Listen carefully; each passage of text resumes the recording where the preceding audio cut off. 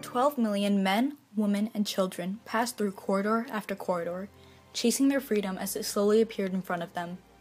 Families anxiously awaited their turn in the registry room, as they would be able to live in a new country with a new life and a new opportunity. In this unknown place, immigrants sat restlessly with no knowledge of what was to come, encountering families similar to their own. The exchange of cultures would quickly diversify America, creating a modern atmosphere that allowed people to act freely and practice their own beliefs. By giving foreigners a gateway to a new country, Ellis Island enabled our nation to explore different ways of life that had never been seen before. Ellis Island was established for the purpose of processing newly arrived immigrants looking to explore a new country with fortuity. This island was a safe haven for people that originated from almost every continent all around the globe. America was an ideal country to many foreigners, and Ellis Island was a way to regulate and monitor the vast number of new arrivals. The draw was not Ellis Island itself, it was America. Immigrants came to America in search of a better life while they still incorporated their foreign backgrounds. To achieve this, they had to go through a tedious process.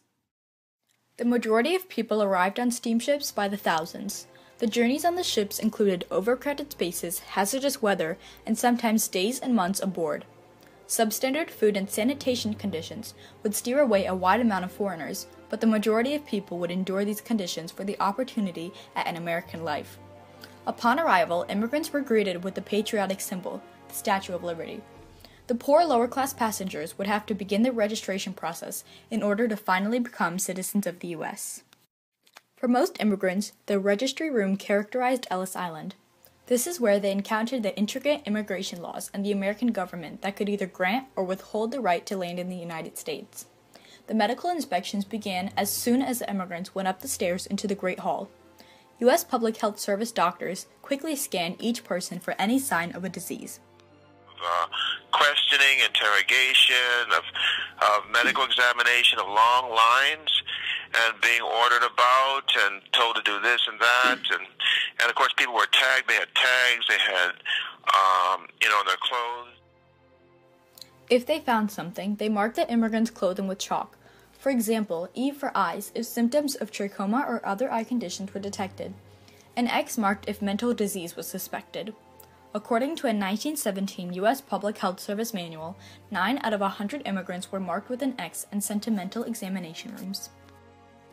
All marked immigrants were separated from the rest for further inspection. Patients who recovered were usually allowed to land, but others whose ailments were incurable were sometimes sent back to their original countries. After the medical inspection, the immigrants were faced with a barrage of background questions. The Immigration Service collected a significant amount of information about the passengers' plans in the country. They were asked about their financial status and if they had relatives or a place to live. This part was confusing for the immigrants whose English was not perfect. There was a schoolroom for detainees on the island where the kids were taught American songs and games, and where some adults learned their first words of English. Here they became accustomed to the traditions of Americans, learned about the history of the country, and were introduced to holidays such as Thanksgiving for the first time. This was the first real exchange between newcomers and American citizens. Once a detainee was released and families passed all of the screenings, they were issued landing cards to permit them to stay in the United States. Once all examinations were complete, all immigrants would proceed to the stairs of separation. The stairway was divided into 3 paths, which determined the next step in their journey. The right side to the railroad ticket office, the central stairs to the detention rooms, and the left side to the New York ferry. These stairs marked the parting of ways for a multitude of families and friends with different destinations. Immigrants could now reclaim their bags, exchange for U.S. money, and finally take the ferry to their desired landing place. Many cheerful reunions occurred between relatives and newly arriving people. When New York City introduced Ellis Island to the world in 1892, millions of people's lives changed. The island allowed desperate immigrants into America. Therefore, our country became highly diverse. Each U.S. citizen had a different background. In almost every city, you could find variations of migrants from German, Scandinavian, or Italian descents. America came to be known as the land of new opportunities to nations across the ocean. People could escape their problems back home, such as poverty and oppression, and start over by coming through places like Ellis Island. Many immigrants fled their homelands to avoid political persecution or the violence of religious groups different from their own. By 1910, 75% of New York, Chicago, Detroit, Cleveland, and Boston's inhabitants were immigrants or the children of immigrants. There were a great number of reasons for immigrants to come to the United States. Well, the main pull was, it's true the potato famine was one of the major waves, but generally the pull were twofold. One was the great poverty of Ireland. Ireland is a very, very beautiful country, one of the most beautiful countries in Europe, but it was also one of the poorest countries. Through Ellis Island, many new ideas, cultures, and civilizations came to America. As immigrants left their homes for various reasons, they brought with them numerous aspects of their heritage. Immigrant neighborhoods, despite dealing with severe poverty, were able to build churches and synagogues, preserving their religious traditions. In addition, ethnic organizations began to create neighborhood clubs, funds for social programs, and started lobbying for Congress to pass beneficial legislation for immigrants. As more ethnicities and cultures continued to merge and encounter each other, the melting pot of nationalities and customs was slowly created. After passing inspections, immigrants were immediately thrust into their new lives. Most went to the houses of relatives and friends. Since all of these immigrants spoke the language of their home country, they had to learn the English dialect and accustom themselves to a very different American lifestyle. This was just the beginning for their life here in America. Almost every single person that came through the immigration station had no money, nothing to start a life. What they needed was a job and to have stable income to keep them on their feet. Not only were immigrants able to encounter the several different ethnic and religious cultures coming from every single foreigner, but they were able to exchange their beliefs, customs, and traditions with everyone. New York soon became a funnel for all new cultures to pour into and converge with each other. Many cultures' traditions were absorbed into others, and soon the many different backgrounds merged. As thousands upon thousands of people moved through the now engrossed hallways of the main Ellis Island buildings, they anxiously awaited their acceptance into the country. Although the island was a great way to distribute new cultures and people around the U.S., it also created a few problems. As more and more immigrants lined up for the chance at the American dream, more and more competition in the workforce arose. Immigrants were desperate for any job they could find, and they would take any wage that was available. Many native-born Americans were now losing their jobs to the migrants who would work longer hours for cheaper wages. Illegal immigration was also a problem. The new arrivals were required to prove identities and pass inspections, but that didn't prevent some illegal immigrants from slipping through. During the Great Depression, very few people had the means or incentive to come to the U.S. The recession left numerous people without jobs or homes. When Franklin D. Roosevelt became president in 1933, Americans were struggling to survive the greatest economic depression the country had ever seen. Many Americans feared that needy immigrants would take precious jobs or place an added strain on an already burdened economy. Throughout World War II, refugees fleeing Nazi persecution arrived, but were turned away due to the harsher laws and regulations. The new quota system of the 1924 U.S. Immigration and Nationality Act imposed severe restrictions on immigration based on nationality. A particular country that the quota system applied to was Germany. The quota would take only 27,370 Germans in 1939. Over 300,000 German Jewish refugees fleeing from the Holocaust had applied for entry permits the previous year. Only 20,000 of those were approved. The American government did not hesitate to reject any applicant who they thought could cause problems in the future. This negatively affected many Jewish refugees because their homeland was greatly suffering due to the Holocaust. When the Nazis gained control, they lost everything and looked to the United States for help. Although this was a low point in American emigrational history, Ellis Island was able to give over 12 million other people a chance at a new life. Places like Little Italy and Chinatowns could be found in almost every major city, giving American citizens the chance to explore and learn about a diverse set of traditions. The impact this small island would have on society was astronomical.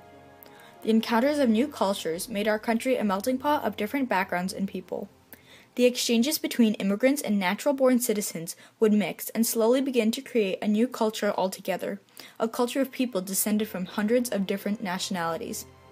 Close to 40% of U.S. citizens can trace their lineage back to Ellis Island, and true to its nickname, the Gateway to Freedom offered immigrants a glimmer of hope and a chance at a new beginning.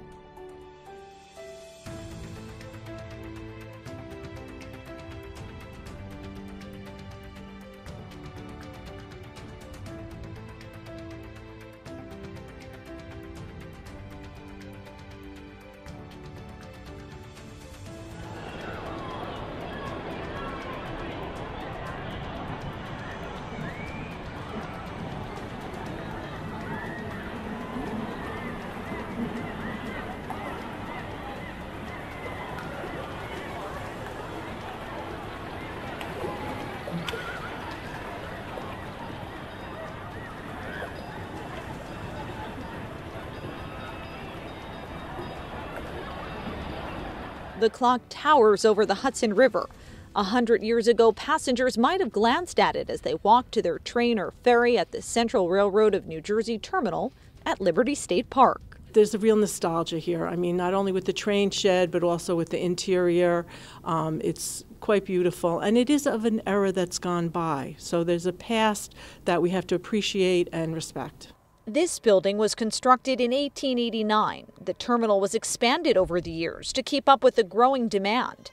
By the turn of the century, 30 to 50,000 people passed through the doors daily on 300 trains and about 130 ferry runs. The area that the trains came into is called the train shed, and the ones that we have today are very historic. It's called the Bush-style train shed, named after the engineer who designed them, Abraham Lincoln Bush. And the ones that are here are the largest train shed of its type ever built. It's a 20-track train shed. The train shed was built to protect passengers from bad weather, says historic interpreter Janet Akhtarshanas.